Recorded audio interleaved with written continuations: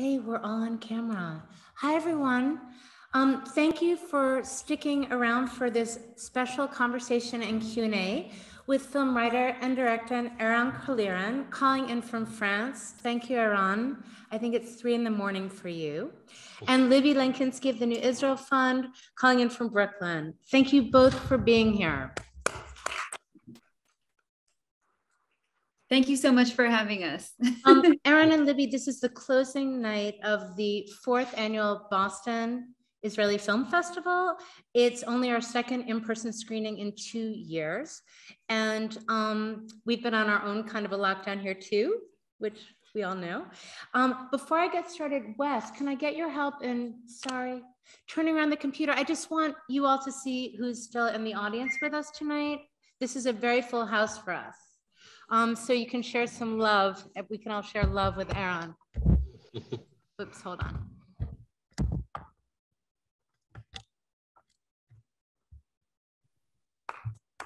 Hey, Boston. Thank you. This is COVID seating, so we had to be, oh, good. Sorry. This is my first Zoom Q&A, so I'm not looking up there anymore.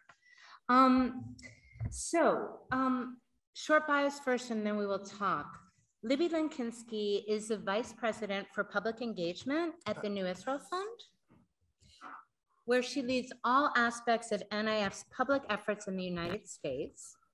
She also leads NIF's work related to arts and culture for social change in partnership with the Nathan Cummings Foundation.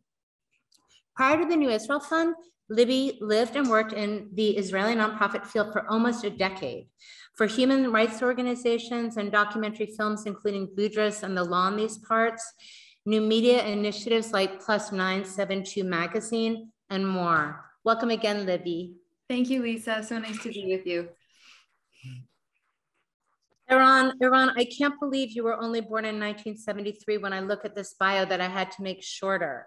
Your directorial debut, which we recently screened out of festival, is The Band's Visit, which I also saw on Broadway and feel very fortunate to have seen. This film, which you also wrote, garnered more than 50 awards. Your second film, The Exchange, screened in competition at the 68th Venice International Film Festival in 2011. Your third film, Beyond the Mountains and Hills, premiered at Cannes in 2016. Tonight's extraordinary film, Let It Be Morning, premiered at Cannes, Un Certain Regard, just in 2021. It won 7 Ophir Awards of the Israeli Academy. And I'm sorry, I skipped right over the 50 awards for The Band's Visit and 8 Ophirs for that as well. This film, Let It Be Morning, was Israel's official submission to this year's Academy Awards, and the New Israel Fund and Libby really helped spearhead that campaign. So Libby, let me start with you before we dive into the film. Tell us how the New Israel Fund got involved with this extraordinary film. Yeah, and about your work on social change in the arts. Happily, and I'll try to be brief. Well, I met Eran you can't hear me. I know, oh, it's not, we can't hear you. I don't think that's, is it me? I don't think it's on my end. Maybe it's not you? No, wait. Can somebody go find Wes for us? Eran, can we hear you right now? I don't know. Can you hear me? Okay, so this is a thing. We will figure this out. Wes is coming. Wes. Yep. Wes is awesome. I just want to give some appreciation to Wes and our crew here.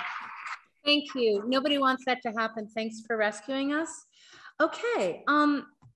So Libby, you were going to tell us, you started telling us, how did you get involved with Eran in this extraordinary film through the New Israel Fund?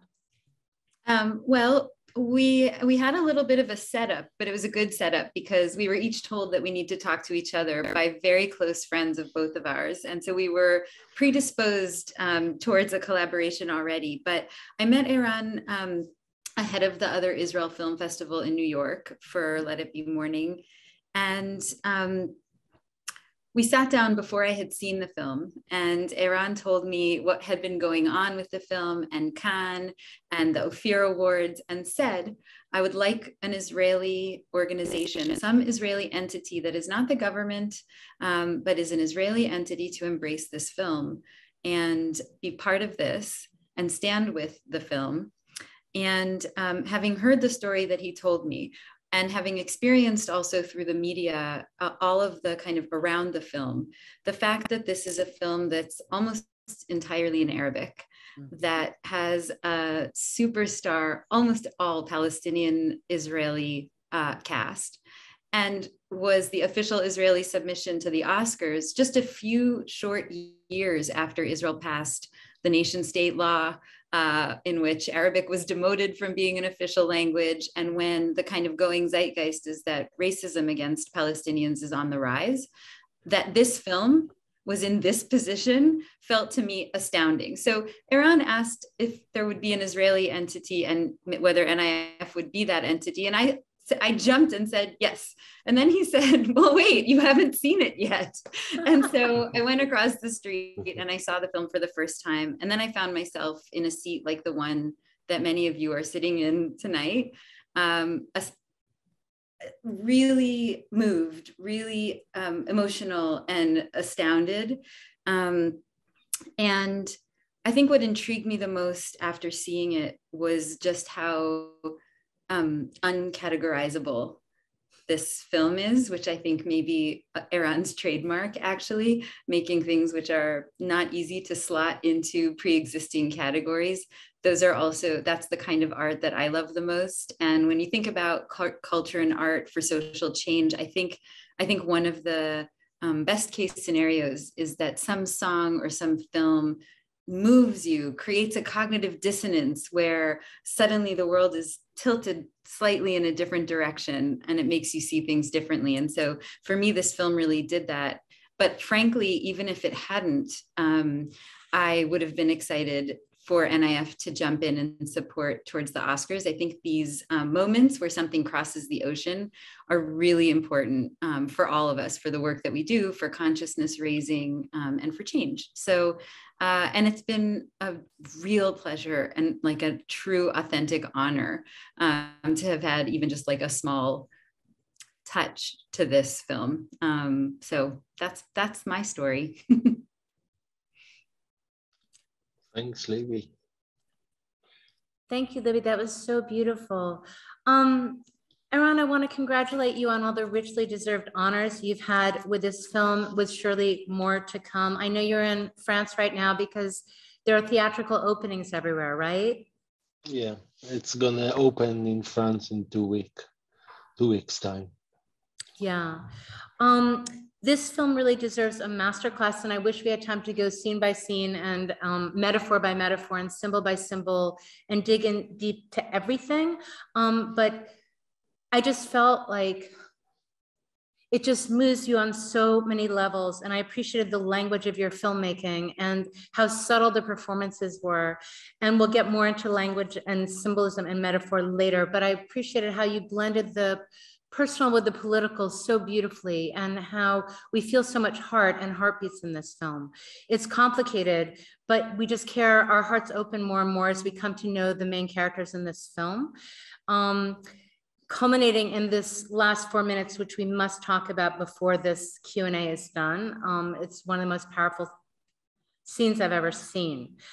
So I understand from Libby that you're a writer at heart first and a lover of language. And I wanted you to start, I think everybody here wants to know, how did you come to adapt Syed Kashua's novel?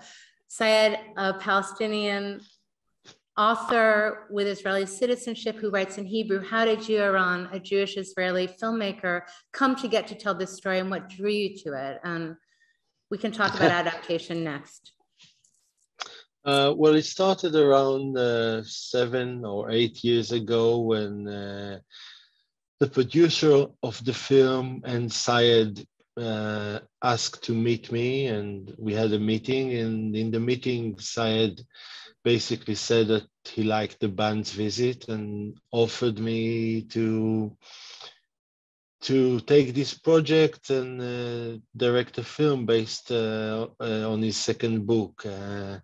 And as you all know, especially living in the States, I mean, I knew that in the present discourse, this is a big no-no on all.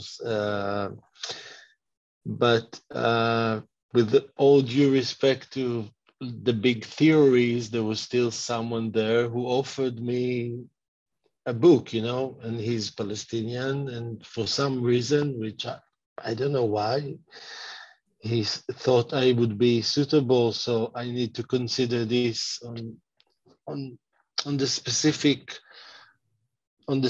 moment. I cannot just, you know, make a generalization or anything. So, and I felt that, and I read a script that at the time Syed wrote, and I read the book as well, and I felt it was one of those stories that I could very quickly imagine an image to it. So in some way, my body, my thoughts, my imagination responded to the book and to the film, and but I did thought that the adaptation should take a different form a little bit from the novel. I mean, at least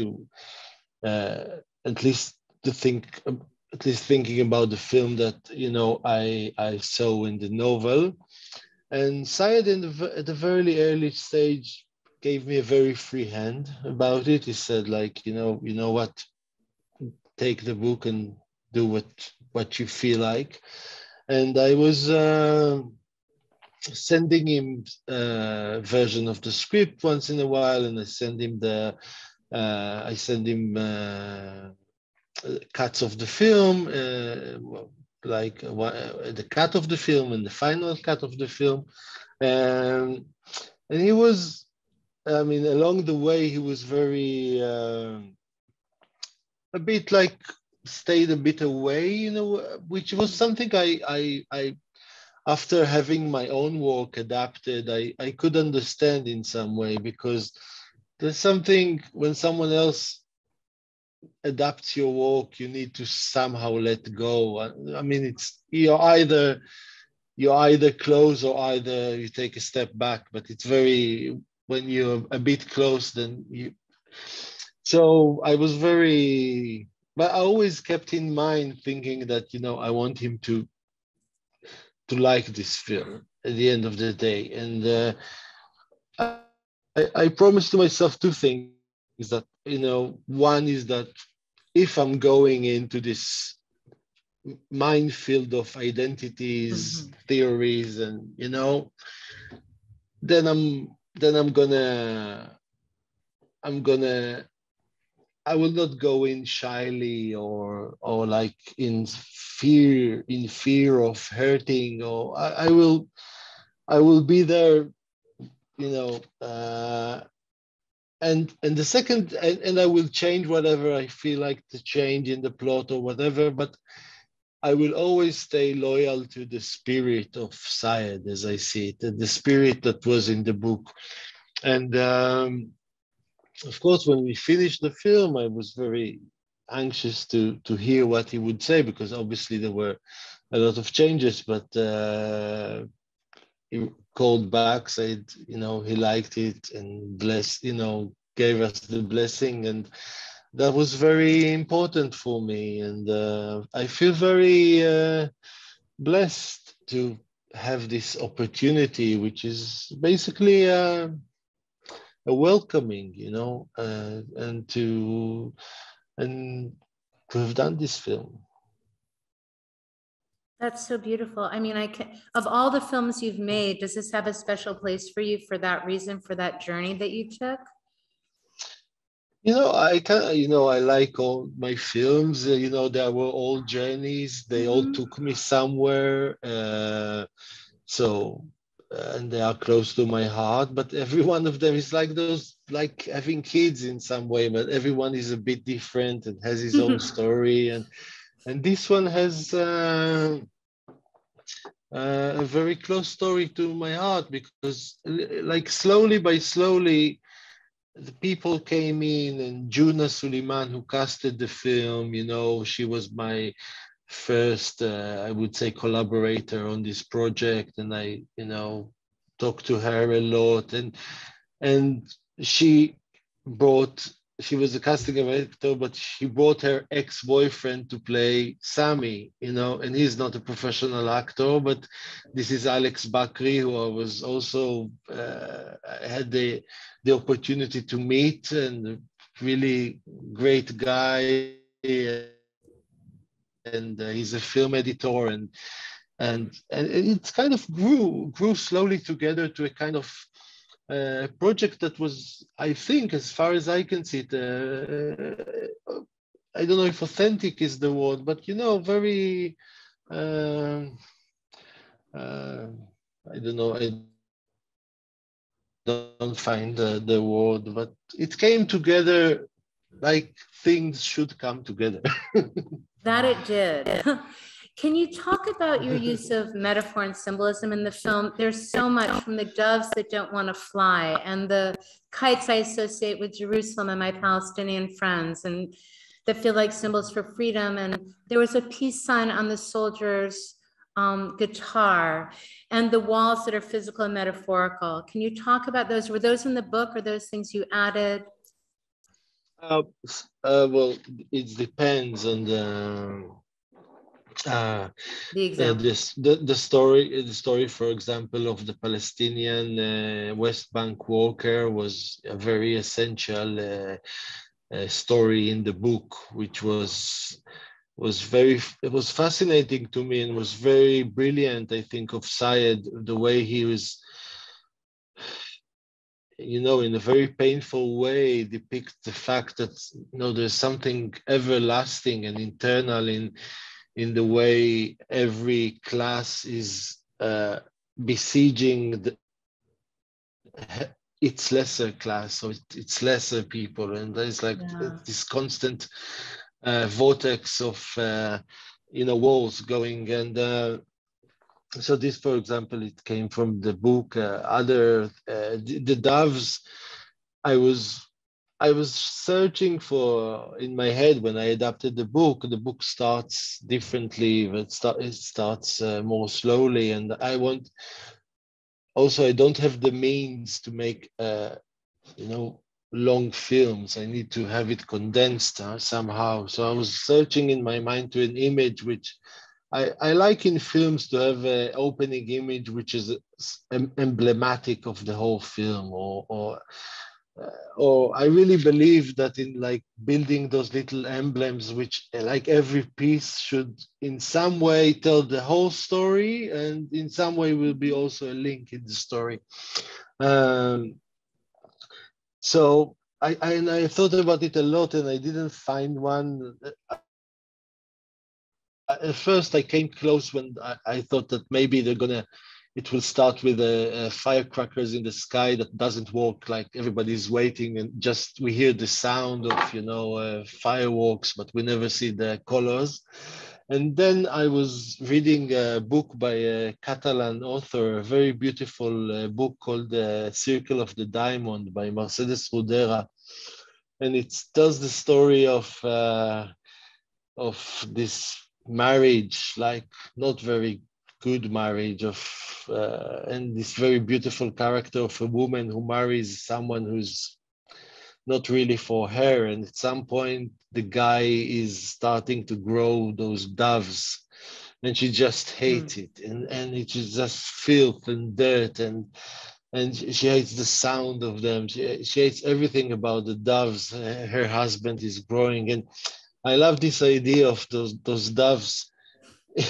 In some way, it's not being metaphorical. It's in some way the demystification of, you know, it's the other process around.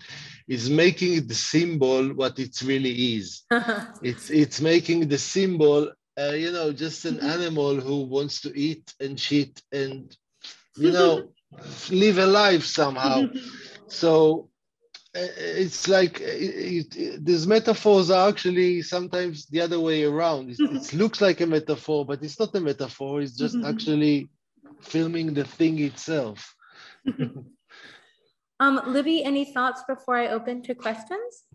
Well, I will just pick up on that and and say that I think that one of the things that makes for like a real like creative masterpiece might be that for you, Eran, it feels just like a thing that caught your eye in the real life of the scene. And though for audience, it carries so much meaning. And I think that, and I wrote about this in an essay about the film that then inspired a whole bunch of conversations with random people about this point, about that sometimes those metaphors and symbols are serving a function, whether it's intentional on your part or not, to tell people, to tell audiences, this is for you. You're on the inside.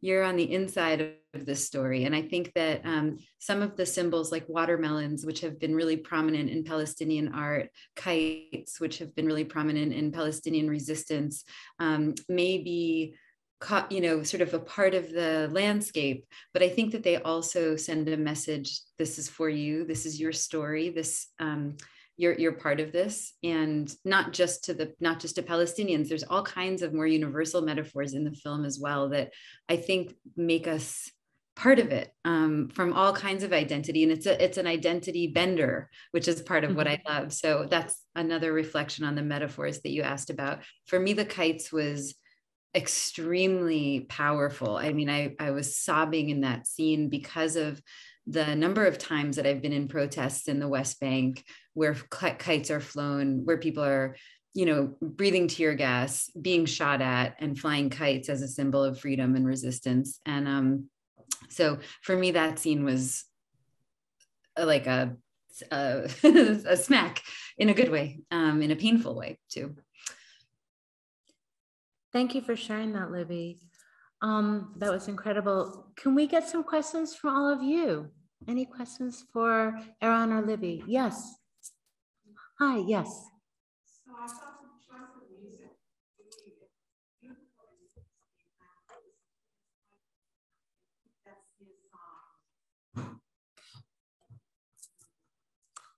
I love that question. So this woman, I do know to do that. Thank you. So this woman was saying she loved your choice of music and she wanted to also know your choice of music for Sia's song Chandelier. In Abed's Taxi with Sammy. Yeah. Well, first of all, it's just a great song, and Sia is a great artist. And I think I have this theory that it's only pop song that can really take you out of hell. I mean, other kinds of music, they can be more sophisticated, more deep. You can think with them, but if you're really hitting like the bottom, you better have Sia in your ears, and not not the Fifth Symphony or something. Right. It's like you better have Sia, you better have those, because they. So just because this film is, I thought about this film as some sort of darkness that grows on a small place. You can see that also the light is kind of gradually diminished and everything. So it goes like down into this I don't know how you call it, abyss or darkness. And so in this situation, as I said, you really need Sia for a second. You really need Sia. I love that. I was saying to you earlier, these scenes feel like lifeboats in the movies, and you even see the progression of Sammy, and how by the end, with Naima and Abed, but then by the end, he's really grooving with it. Towards the end, and we all are. It's like this bit of hope, and it gets dashed at first, and so that's a wonderful question. Anyone else? Yes. Hi. Question about Libby. So, around you that you are Israeli, I'm curious about the relationship with Arabic, like what your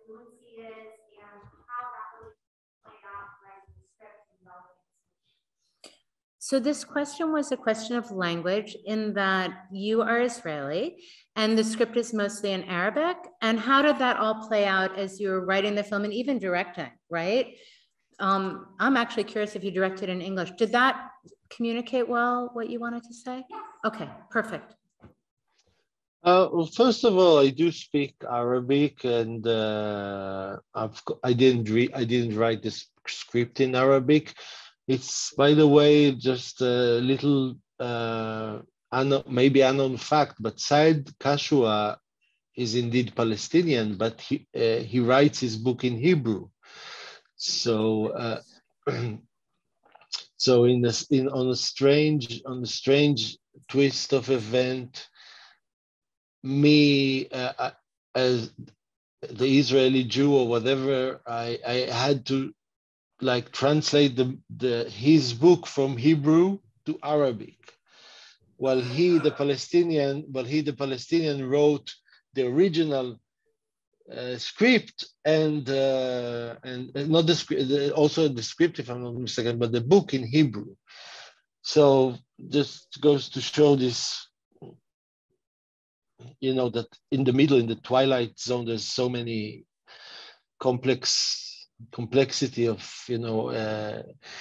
So as I said, I do speak Arabic, maybe not as good as I would have wanted to, but I speak, I understand. But, you know, I get asked this question so many times, and I really think, I want to say, I'm not sure language is that important in directing, as funny as it may seem, because sometimes when you are not completely fluent in a language, I mean, I trust the actor in a way, you know, the way the word is in his mouth. I mean, he would know how to say the word, so I can find myself looking at some deeper things because of the intention or the intensity or many other things that are important in direction, and they are not necessarily the language.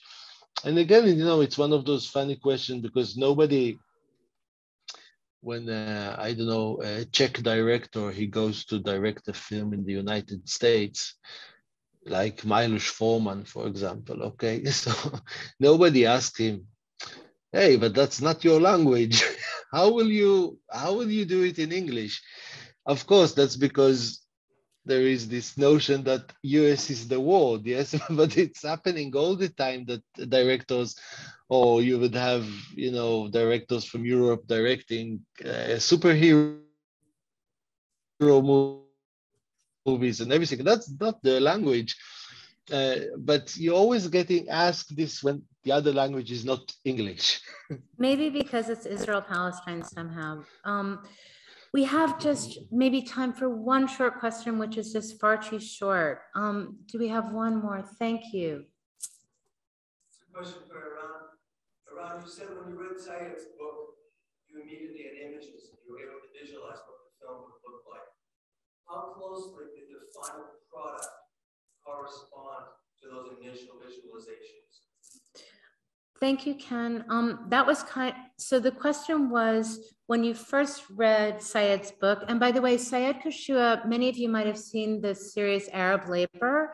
He wrote that, and he has also done some editing, some consulting and script work on Shtisel, the series. So anyway, the question was, so you read Sayed's book, and how did you adapt it?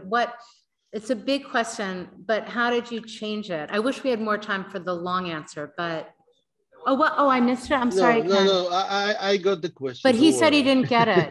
I didn't. No, I got it. You heard it? Yeah, You heard him. I heard. Okay, that's the president of our board. If I'm not mistaken, the question was how close the final film is to the images I had in my head while I read Sayed's book. Thank you. Sorry, everybody. So, I mean, it's not as if I saw the whole image, but I saw the first image was this green meadow, it's called, like grass. Meadow. And that is like blocked with, but very pastoral, very quiet, very beautiful, blocked with, you know, a wall. And I think it's quite close to the ending shot of the film in some way. So I think it's definitely is there. And I had the image of, you know, a candle at night. And I think you could feel this atmosphere of, you know, a man holding a candle at night somewhere. I mean, you know, it's not, I'm not doing animation, so I cannot really copy, but I think in the best abstract way, it's really, yeah, what I felt, how, you know, the image that I kind of seen. Libby, did you want to say something? I could pick up what just and share that in the past when I've mentioned that Said Kashua worked on Shtisel, and twice when saying that a person said, "Oh, I didn't realize that there were Arab characters on Shtisel."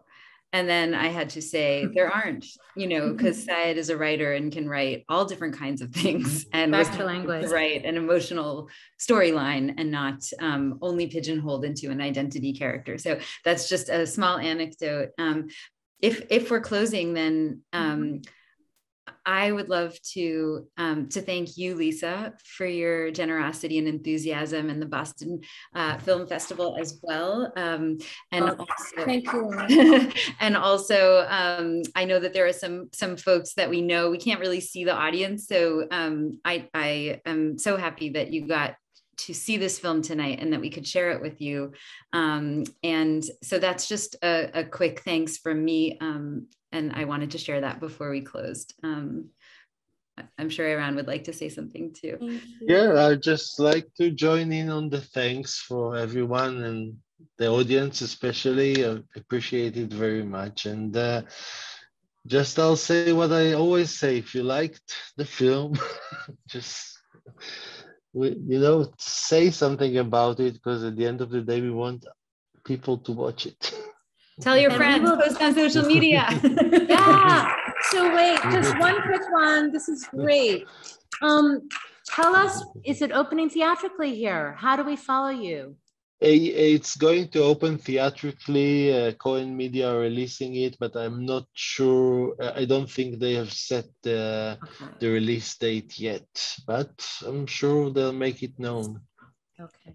Thank you. Thank you. Thank you so much.